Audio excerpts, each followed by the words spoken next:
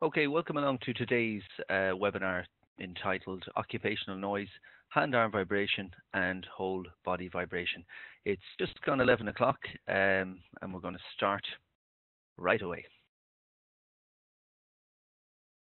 Okay, just a quick introduction. My name is Diarmuid Keaney. My company is Acoustics. We're located at www.acoustics.ie. I hold an M.Sc in Applied Acoustics from the University of Derby, as well as that a Diploma in Acoustics and Noise Control, and a BE from the National University of Ireland. Just a quick introduction to some of our clients throughout Ireland. Now that we got that out of the way, moving on then. The objectives from today's webinar. Okay, I plan to provide you with an insight into occupational noise, hand-arm vibration and whole body vibration. As well as that, I'd like to introduce you to the relevant threshold values for noise, for hand-arm vibration and whole body vibration. And also I'd like to explain how we carry out a hand-arm vibration measurement. And as well as that, I also plan to show you how we carry out a whole body vibration measurement. Okay, so occupational noise and vibration. Well, this was originally set out in the Safety, Health and Welfare at Work Control of Noise at Work Regulations 2006. Now, this was then superseded by the following document. So basically, this replaced the 2007, we call it general application, replaced the 2006 work regulations. Particularly within that, there are two important parts that relate to this webinar. Part 5, Chapter 1, deals with the control of noise at work, and Part 5, Chapter 2, deals specifically with the control of vibration at work. So let's look at some of the health effects of noise. Well, deafness, we'll say the permanent loss of hearing arises from the continuous exposure to noise. And so this is a gradual process. So therefore, all of the controlling metrics, they use an 8-hour exposure limit and indeed a weekly exposure limit. So it's based on the assumption that over time, long-term exposure to noise or continuous exposure to noise will give rise to hearing damage. There's also another to be considered, which is blast deafness.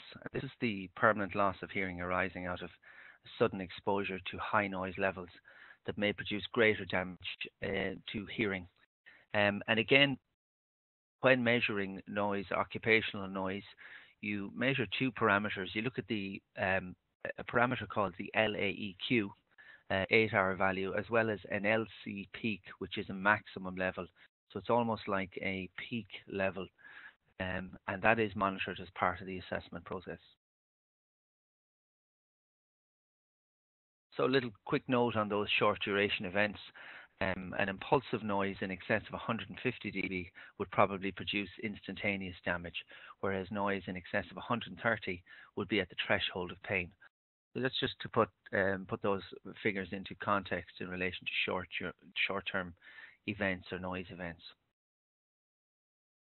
Okay, looking at the general applications then that I spoke of in the last couple of slides, 2007 on noise, this sets out exposure limit values and exposure action values.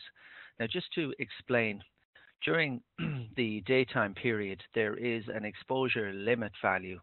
So it's based on an 8-hour exposure limit shall not exceed 87 dBA, and the peak, P-peak, which is a C-weighted measurement, shall not exceed 140.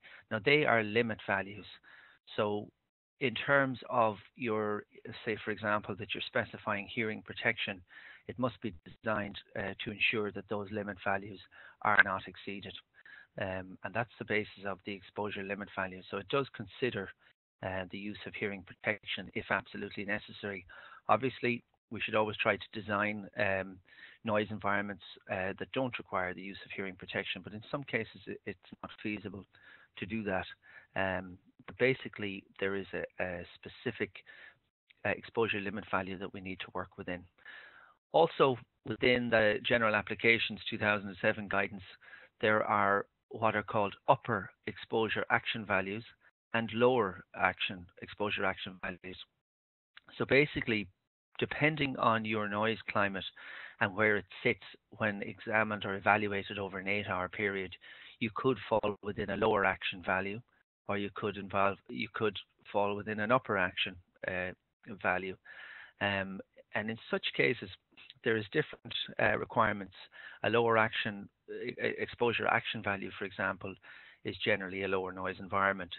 So there's a certain number of requirements required there for the employer. Whereas in upper exposure action values, there are generally more sort of stringent conditions stipulated. So essentially, there's just three things to take away from that slide. One, that there is an exposure limit value, there's an upper exposure action value, and again, a lower exposure action value.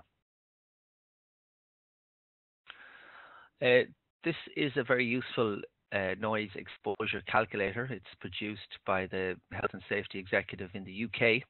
And in there, you'll find there are very useful Excel sheets that can be used to determine, we'll say, somebody's daily noise exposure, or indeed their weekly noise exposure. So using measurements, once you've measured the noise source accurately using the proper instrumentation, you can work out based on the number of hours spent, for example, on a specific machine, you can work out what their likely daily exposure level is, or indeed their weekly exposure level is. Now, there's also a useful Excel document there as well on hearing protection calculators, and that is based on measurements where you carry out an octave band measurement of the noise source, and using the hearing protection data, you can work out how much protection is likely to be offered by that hearing protection. So again, they use Excel, Microsoft Excel. We would advise you to be cautious in terms of using these figures. The Excel sheets are correct from what we are aware, but they always should be checked by somebody who's qualified to do so. Okay, so the measurement of occupational noise, there's two methods of doing it. It's a spot measurement technique whereby a noise consultant will move around a facility and carry out measurements in close proximity to the ear, and that's termed the spot measurement method. There's also a method of using dose meters, which can give varying results. Dose meters are particularly useful if you are planning to monitor noise over very long periods of time. Dose meters, for example, are something that we would encourage most facilities to have so that they could build up historical data. You should keep in mind, however, dose meters can be subject to inaccuracies. For example, they become a measurement technique. They're carried around in the absence of any sort of supervisor, if you like. So they could be subject to, for example, they could be left in cloakrooms. You just don't know. They're an unattended measurement, so you're trying to determine the noise exposure, and you don't know much about where the employee has been, for example. So again, spot measurement technique would be favoured in terms of an operator being able to quantify what the employee was doing at that time, or the machine that was being used, and so on. So again, both techniques can be used. Spot measurement is, in our view, the most accurate. Dose meters can be used, but again, there's something that I think you should use on an ongoing basis, and I wouldn't rely on them solely. Okay, so we'll move on to the next slide then. So vibration. Well, vibration can affect individuals in two ways. The first way is that vibration generated in the hands and arms by powered hand tools. We refer to that as hand-arm vibration, or you'll see it written as HAV. The other vibration you need to be aware of is it's titled whole body vibration, and it's vibration passing through the body which is generated in site vehicles and agricultural vehicles, and that's known as whole body vibration. There's two types of vibration we're concerned with. So again, referring to the General Applications 2007 on hand-arm vibration and exposure limit values, that document specifies for hand-arm vibration, for example, the daily exposure limit value, standardized again to an 8-hour reference period, shall be 5 meters per second. Now that's a measurement of acceleration. It's vibration acceleration. And again, it is based on an 8-hour reference period, similar to noise. So for example, if you had a powered hand tool, you would be concerned with we'll call it the trigger on time. For example, if you take an individual using an orbital sander at a facility, it's unlikely that an operator, for example, will use that particular piece of equipment for 8 hours solid. You're talking about work breaks, rest periods, and so on. So again, it's based on the likely exposure over an 8-hour period, and in some cases that might be as low as 5 and 6 hours per day. So you need to keep that in mind. It's not. It relates to the on time of that equipment. So sometimes we would use for pneumatic tools, we use a trigger on time measurement device. So whenever the pneumatic tool is used, it commences the clock, if you like. So you can work out exactly what the on time for that machine was for a given operator over an 8-hour reference period. Now again, there are limit values, and the first item there we're looking at is item A, which is a daily exposure limit value. And you'll notice there are also, similar to noise, there are daily exposure action values. And again, you'll notice that the acceleration is lower for the action value. So as an employer, for example, you have certain requirements that you must carry out when you reach the action value. So it initiates action, or is a series of steps an employer must take in order to protect the welfare of the employee. And again, there are action values, and you'll notice that the exposure limit value that cannot be exceeded is that. Okay, so moving on then, looking at whole body vibration at this time, and back again to General Applications 2007, you'll notice this is very similar. It's again based on a daily exposure limit value, standardized to an 8-hour reference period, and it shall be 1.15 meters per second. And again, you'll notice that vibration level would be a lot lower than the hand-arm vibration acceleration values. And again, simply you're exposing the whole body, if you like, to this. So again, you'll notice that there are daily exposure limit values, and of course action values. So again, when you reach the action value, you generally reach an action value before you will the exposure limit value. There are certain requirements for the employer. So they're similar when you consider noise, hand-arm vibration, and whole body vibration. They're based very much on daily exposure limits and, of course, action values in terms of the requirements for the employer. Okay, so let's look at some typical vibration magnitudes. For hand-arm vibration, for example, a chainsaw typically generates 6 meters per second in terms of its acceleration. This is an example of a hand sander. It generates, again, a higher acceleration. Again, a hammer drill, and so on, and a road breaker. That's where an operator would be using a pneumatic road or a hydraulic road breaker. Again, you'll notice the levels will be higher. So depending on the machine, the piece of equipment, and of course the task being carried out at that time, will influence the hand-arm vibration levels. Okay, so moving on then, let's look at some typical examples of whole body vibration. One that would be common to us all. If you think of a car, for example, again, if you were to measure the level when driving along on a typical road, you may you may come up with a figure something like that. But again, as I say, a typical road, you could, depending very much on the surfaces of the road, the vehicle and so on, um, those values will vary considerably. But these are just sort of examples of typical vibration magnitudes, just to put them into context for you. Okay, so moving on to the next slide.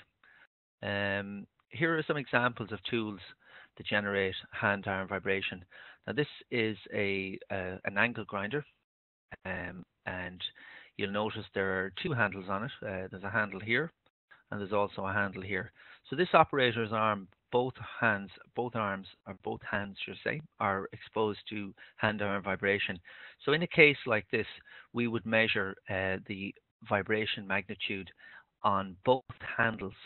Now, just in relation to angle grinders and similar equipment like that, a lot of the leading manufacturers are putting a lot more design now into the actual handle and decoupling the handle from the machine, in that it's still obviously connected to the machine for control purposes, but there is vibration decoupling in there, all in the interest of obviously protecting the employee and reducing the exposure to hand-arm vibration. Here's another example. Again, this is a masonry drill. It's got a breaking, like a chipping hammer almost on that. But in this particular application, I don't know if you can see that in the photograph, but here we have an accelerometer attached to the handle. So it's a small enough device, but you attach accelerometer onto the handle, and it's in some cases tie wrapped onto the handle, and the operator uses that machine, and that's when you carry out your hand-arm vibration measurement. Another example, typical, would be a pneumatic rock breaker. Again, you're concerned about the man-machine interface, where the operator holds onto the machine, and that's generally where you place your accelerometers in terms of measuring the amount of hand-arm vibration. Okay, so more tools generate hand-arm vibration. This is a chainsaw. Again, you have a handle, an operator holds a handle here, and they're holding another handle back here. And again, each time that machine is used, will generate hand-arm vibration. This is an example of a particular piece of construction equipment. It's often called a whacker, if you like, used for leveling purposes. But that machine induces vibration into the handles, if you like. And here, again, we have an accelerometer attached onto the handles of that machine, if you like, and you can, this device, if you like, is carried by an operator while you're carrying out that measurement. It's just resting there at the minute for the purposes of the photograph. Okay, so common sources, again, the forestry sector. Would be, so we call it a high-risk category. Another high-risk category would be those working in the aviation sector, or indeed in any sort of, if you've got body shop applications where you have operators using, orbital sanders, for example, for long periods of time. You can see that operator, for example, will have his hand over this pneumatic orbital sander. He may be doing that for 4, 5, 6, 7 hours a day. So again, they're getting lots of vibration induced into the hand and arm. Again, a lot of the manufacturers, this isn't an example of one, but again, you're always concerned with the handles. You're concerned where the operator holds the particular piece of equipment, and that's where you attach your accelerometers. Local authorities have a number of people in this type of an application where they're using these brush cutters, and again, they have their hands firmly on a machine that's mechanically connected, and there's a certain level of vibration that's induced into those handles all the time. Okay, so moving on to the next slide then, we're dealing specifically obviously with the measurement of hand-arm vibration. So this is one particular application where this vibrating device is used to get rid of air in concrete, if you like. But it vibrates, if you like, and it induces vibration up into the hand. So again, you'll notice there's an accelerometer attached here, for example, and a lead coming off that and back onto your device here, where you can measure the amount of hand-arm vibration. Now again, this accelerometer is close to the source. I would suggest it would be probably better at that point where the operator is holds that device, if you like. So again, you need to be very careful as to where they are placed, which is critical. So why are we concerned about hand-arm vibration? Well, workers that are affected by hand-arm vibration, they commonly report the following. They report attacks of whitening or blanching of one or more of the fingers when exposed to the cold. So this is an attack, we'll say, that comes on the hand. It's like a blanching effect that happens, but it only happens, or they start to notice it, if you like, when the hand becomes cold. Again, workers can report a tingling or a loss of sensation in their fingers. Also, some notes would suggest there's a loss of light touch. So the sensitivity of the hand can be affected by hand-arm vibration. Many will report pain and cold sensations between periodic white finger attacks. So again, it can cause pain, something to keep in mind. And another factor can be a loss of grip strength, where you lose your ability to hold something, and that would be in very severe cases. But these are all just known health effects. Now, I wouldn't be qualified to make any comment on health effects, but we do measure in accordance with the guidance values, and that's essentially, I suppose, our area of expertise. But again, the health effects, these are just known health effects that I'm reproducing here that might be of use. Okay, so again, the last one there is bone cysts in fingers and wrists. Again, it's not my specific area, so I won't go into it in much detail. This is what I understand are some of the symptoms of vibration white finger. Again, I understand that it's a sort of a blanching effect that you'll get on fingers. It's quite obvious in these photographs, but that is what I understand to be an example of vibration white finger. Okay, so again, like the noise earlier on, I explained that the health and safety executive in the UK they're quite progressive, and they provide some useful documentation on the control of and the risks of hand-arm vibration. They also provide a guide to using their hand-arm vibration calculator, and they have a calculator in Excel, again, where you can measure the vibration level of a given hand tool, for example, and work out based on the time on that machine what the daily and weekly exposure values are, and see where it sits in relation to the exposure levels, the limiting values, and indeed the exposure values and the limiting values for that day. Okay. So again, when you're measuring hand-arm vibration, it's important that you follow a standard, and the standard that's used for that is BS-EN ISO 5349. And again, going back to the specifics as to where the accelerometer should be placed, this standard sets out actual axes where you need to be measuring. You're measuring typically, you're measuring in 3 axes. In terms of your handle or the handle of the device that you're testing.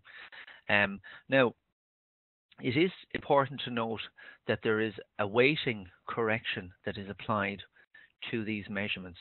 So the instrumentation that we use has a weighting correction, if you like. So it's a weighted acceleration. So it's like that while we use an accelerometer, we're not measuring the linear acceleration.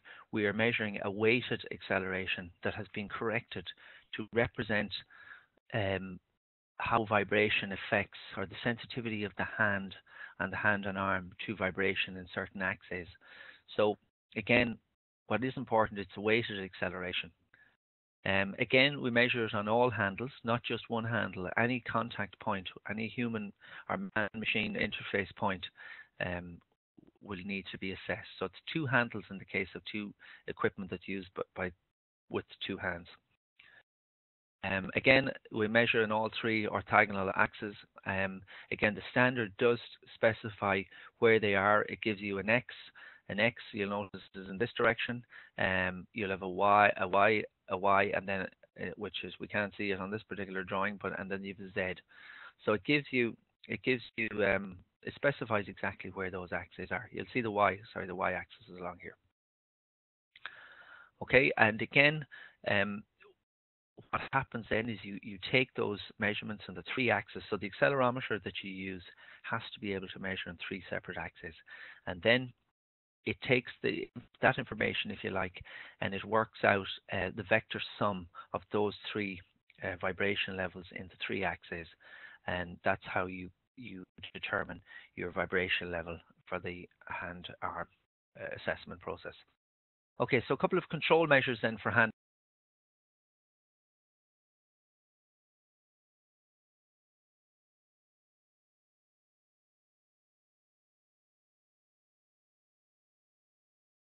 Okay, so let's look at some control measures. We can carry out a risk assessment, we'll say, to evaluate the potential exposure of employees to hand-arm vibration. And that in its own right is a control measure. You can look at alternative methods to be used. For example, is what you're using, for example, is the method you're using the best method? Are there alternative methods? Does the process require the human interface, if you like? Is there another or a better way of doing it that can reduce the exposure to employees? The other thing that would be recommended is that you carry out pre-employment health assessments.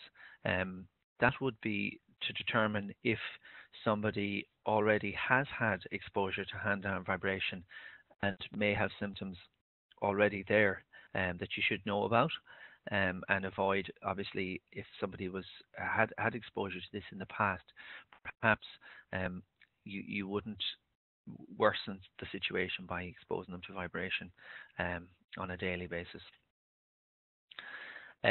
One other method is to introduce job rotation to minimize exposure. So if there is a particular job to be done, rotate employees so that their exposure time is minimized. Maybe, for example, in the event of an employee using an orbital sander, for example, that would be limited to, say, 2 hours a day and so on. Or for example, that it would be rotated between 2 or 3 employees, again minimizing exposure by sharing it with, say, over 3 or 4 employees. Another important thing would be obviously to consult with tool manufacturers and suppliers, hire companies.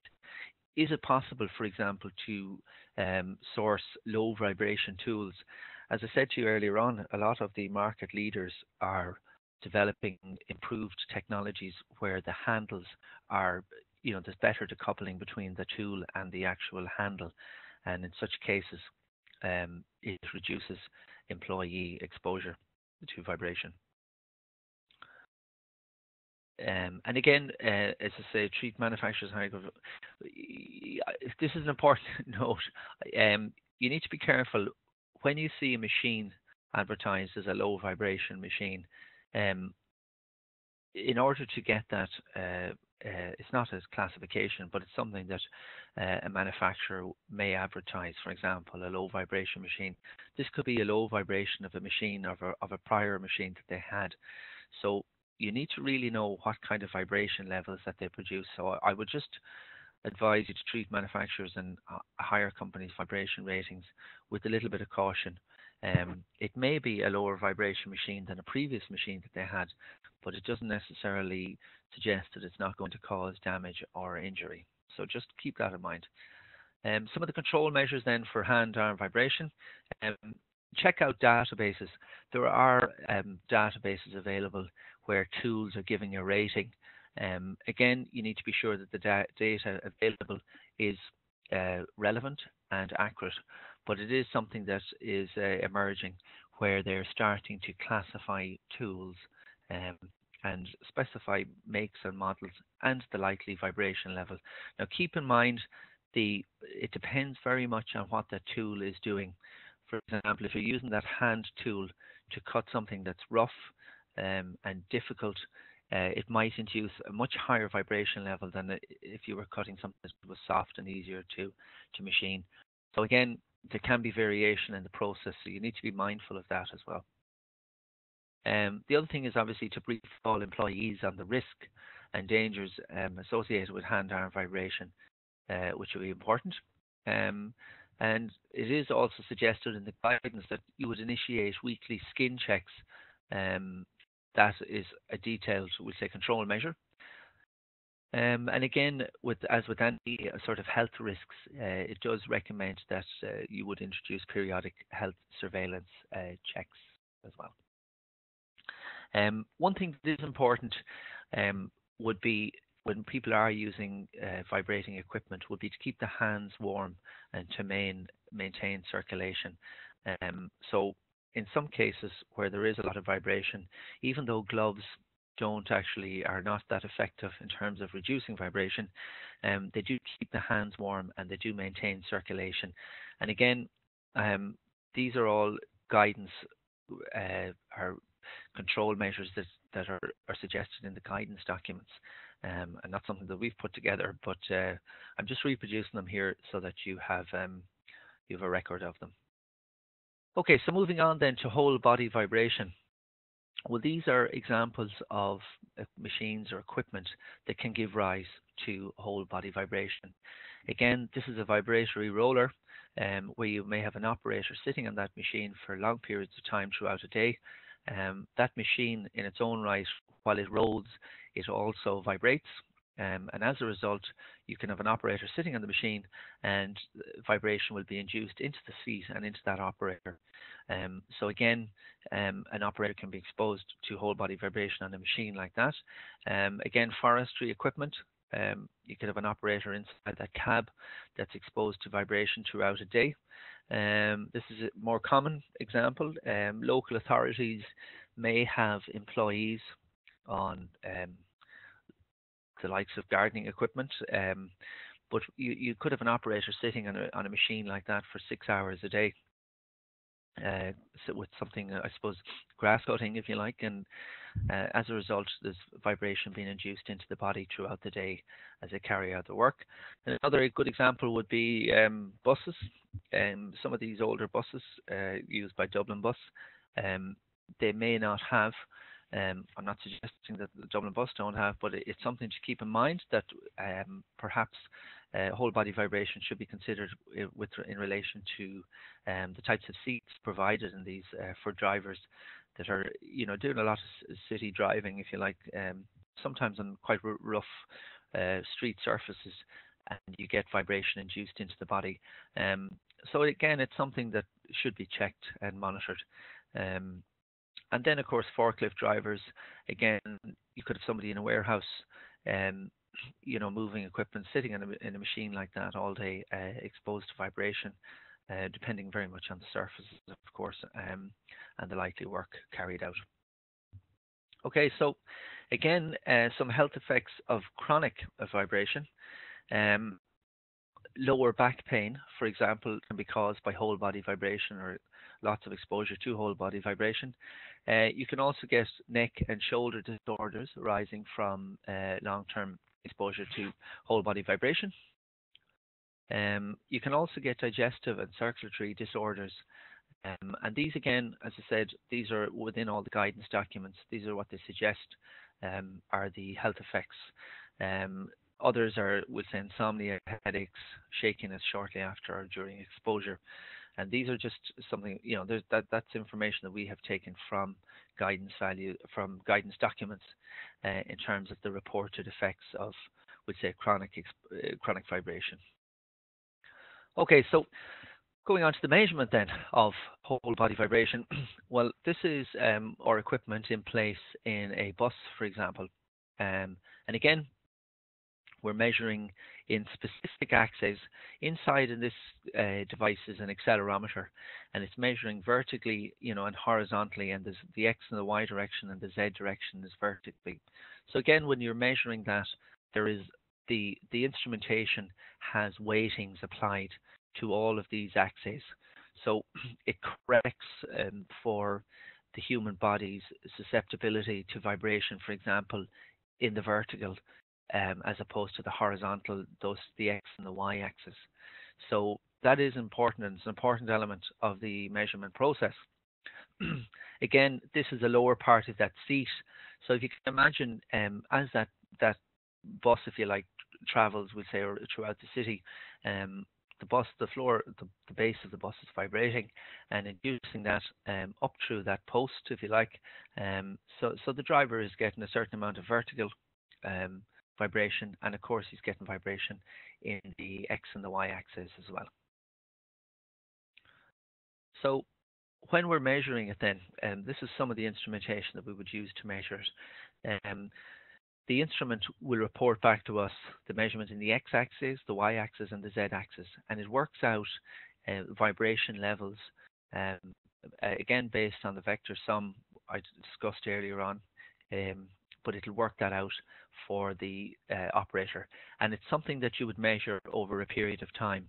So you're interested in the operator's exposure throughout a daytime period, but you need to take sort of representative samples, and in this particular example, you're only 43 minutes into the measurement. So again, it needs to be representative of what the operator is likely to be exposed to. Again, the Health Service and Safety Executive in the UK have provided very good guidance on this, and as well as that, they also have vibration calculators. The Health and Safety Authority in Ireland also have some information in terms of the General Applications Regulations of 2007, and again is that Chapter 2 of Part 5 deals specifically with the control of vibration at work. That's a useful document. So again, good opportunity for the Health and Safety Authority here in Ireland would be to provide some more information, I think, on hand-arm vibration and whole body vibration. There is a limited amount of information available when you compare it with what's available in the UK, but that's something that I think will come in time. One thing to keep in mind, we note in the UK that there are legal companies specializing in hand-arm vibration claims. This is an example of one such solicitors. They offer this as a specialist service. They deal with all sorts of claims, if you like, but this is an example of one that deals specifically with hand-arm vibration. Again, in terms of hand-arm vibration, there is a method called the Stockholm scale that deals with the severity of a hand-arm vibration claim, depending on how bad the effect is, or if you're suffering, for example, from blanching in the fingers, you can quantify and calculate the severity of the damage using this Stockholm scale. So I just said I'd mention it. There is I suppose, a recognized method of determining how bad or how affected you are by hand-arm vibration. Okay, so moving on then, there is also companies that specialize, of course, in whole body vibration claims. Again, this particular legal firm says, whole body vibration syndrome. So they talk about this in detail. They have a speciality in this area, and again, this is something that's fairly widespread in the UK. Not so much here, but it's certainly something to consider. Okay, so the next steps, we have two very good guidance documents from the UK on hand-arm vibration and on whole body vibration.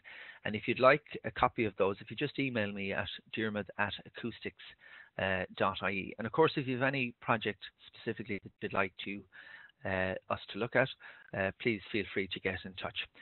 Okay, so that it almost concludes it. Just some successful hand-arm vibration claims in the UK. I'll just deal with these very quickly. British Gas fitter got a compensation of 143,000 in terms of one hand-arm vibration claim. Here is another example. There was a claim for £200,000 to a tree surgeon employed by Liverpool City Council, which was another successful hand-arm vibration claim. So I just put up a couple of examples of different cases there, which I think are important in that this is something that needs to be addressed, and there's a facility there to carry out risk assessments, to measure, to quantify it, and to make recommendation if action needs to be taken, and which would certainly avoid claims here in Ireland and indeed in the UK and on a worldwide basis also. Okay, so also there's plenty of examples of whole body vibration claims. I just took this one, for example, where 1.9 million was awarded to a train driver for whole body vibration. And that's another high risk activity, if you like, where you might have, a train driver standing for long periods of time or indeed seated. So you can measure the exposure to vibration in the standing or in the seated arrangement. So it is an important factor. So thank you for your time. As I say, my contact details, I'll leave them on screen there. And if you have any questions, please feel free to text them through and I'll try and answer them for you. Thank you for your time.